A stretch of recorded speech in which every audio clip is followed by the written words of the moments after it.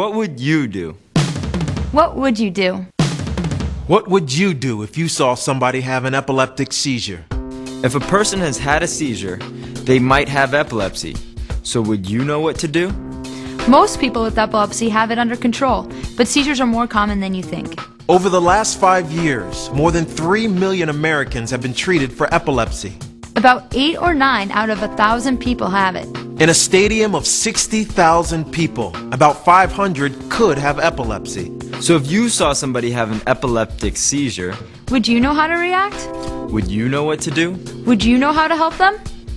We'll show you how, with some simple but effective first aid tips. Hey, you can do this. You can do this. I know you can do this.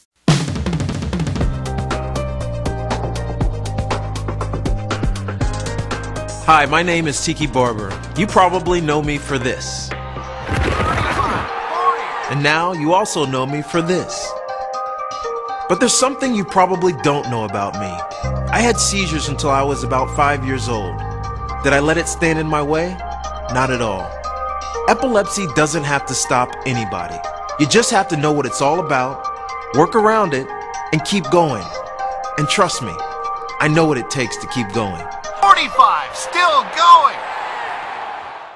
Hi, my name is Shanda Gunn. Most of the time when you see me, I look like this. I play hockey. In fact, I'm the goaltender on the U.S. women's ice hockey team, so I know a thing or two about performing under pressure. I also have epilepsy, but that hasn't stopped me. It's just another challenge. You tap into your strengths, you work hard, and you do what you need to do to meet your goals. Or in my case, to stop them. What's going on? My name is Hoppa. DJ Hoppa. I mix, I scratch, I teach. Good. You may have seen me on TV or on a stage in LA, Hong Kong, Paris, or somewhere on this planet, but when you see me, you probably would never guess that I have epilepsy. I'm living my dream, and I'm here to encourage people to not let anything stop them from living theirs either. So let's break it all down.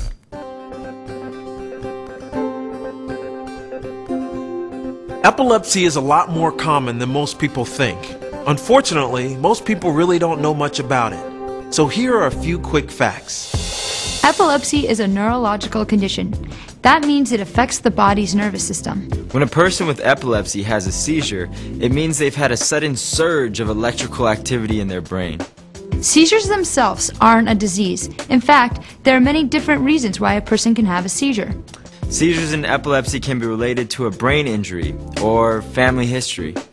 In many cases, the cause of the seizure is unknown. There are two main types of seizures. Generalized seizures involve both sides of the brain and often show themselves with involuntary shaking of the arms and legs. Partial seizures involve only one side of the brain and often show themselves with meaningless repeated movements. No matter what kind of seizure a person has, you can help. So now that you know what epilepsy is, here's what it is not. It's not a mental disorder. It's a physical condition of the brain. It's not contagious. You can't catch it. And you can't tell who has epilepsy just by looking at them. Most people who have epilepsy control their seizures with medication or other forms of treatment. But the fact is this: seizures are so common, they can happen almost any time, anywhere. There are lots of different kinds of seizures. Some can't even be noticed, while others can be disabling. The most dramatic epileptic seizure is called a tonic-clonic or grand mal seizure. A tonic-clonic is a generalized seizure that involves the entire brain. There are two phases to a tonic-clonic seizure. The first phase begins with an increase in the tension or tone of the person's muscles. Their body stiffens, and if they're standing, they fall. They might also make a sound as air is forced through their vocal cords. The second, or clonic phase, begins when their muscles rapidly tighten and relax. Their arms and legs can jerk in rhythm. This usually lasts for about a minute or two. During this phase, they might bite their tongue or cheek or lip. They might also lose control of their bladder or their bowels as their muscles relax.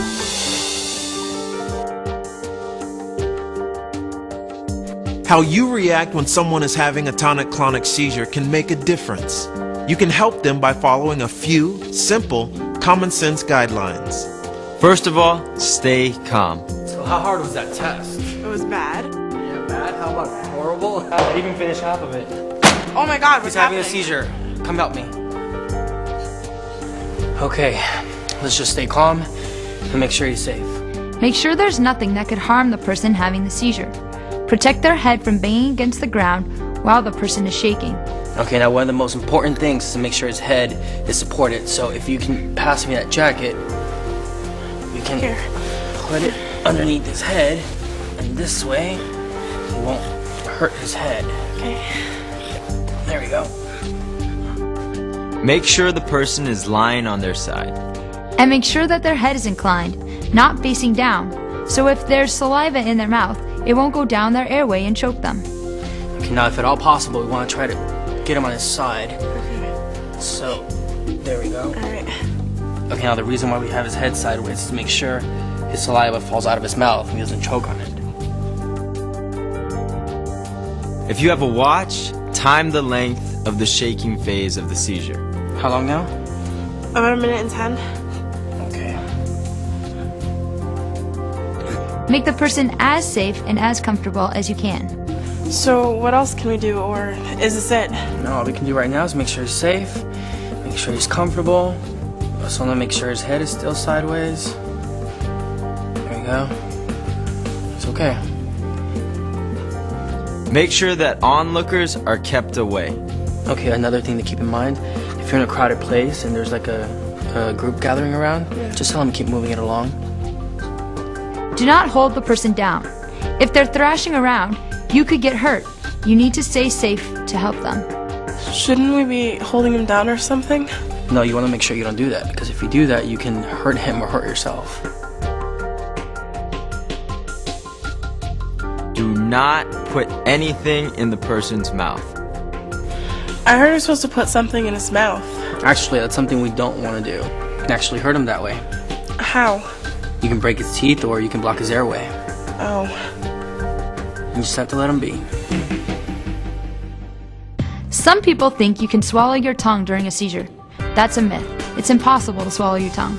Don't give the person water, food, or any pills until the seizure is over and they're fully alert. So the big question, when do you call 911? If it's the person's first seizure, or if you don't know whether they've had a seizure before, or if you're with someone you know has epilepsy, and they have a seizure that lasts more than 5 minutes. Or if the person's injured or vomits, call 911 to get professional medical help. Above all, be sensitive and supportive, and ask others to do the same. Stay calm. Make sure the person is lying on their side. And make sure that their head is inclined, not facing down. So if there's saliva in their mouth, it won't go down their airway and choke them. Time the length of the shaking phase of the seizure. Make the person as safe and as comfortable as you can. Do not hold the person down. Do not put anything in the person's mouth. Don't give the person water, food, or any pills until the seizure is over and they're fully alert. When do you call 911? If it's the person's first seizure, or if you don't know whether they've had a seizure before, or if you're with someone and they have a seizure that lasts more than 5 minutes. Or if the person's injured or vomits, call 911 to get professional medical help. Now you know some things about epilepsy. You know that seizures can happen to just about anybody, anywhere, anytime. And now you know that making sure someone who's having a seizure stays safe is really not a big deal. Hey, you can do this. You can do this. You can definitely do this.